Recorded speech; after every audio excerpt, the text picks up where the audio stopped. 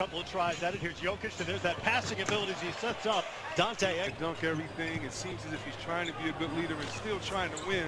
Tape of last year's game, and that Team USA was just 2 of 9 on lob dunks.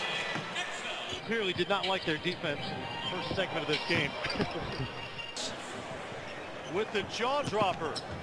Shards quickly back the other way. 6. Shot clock off, not that it's What's mattered. the score again? 75 to 66. Halftime. So we're below less. A couple of different junior college programs. Went to the University of Houston. Brook is one of the fiercest competitors in this game, and you don't see him talking when he up within 2.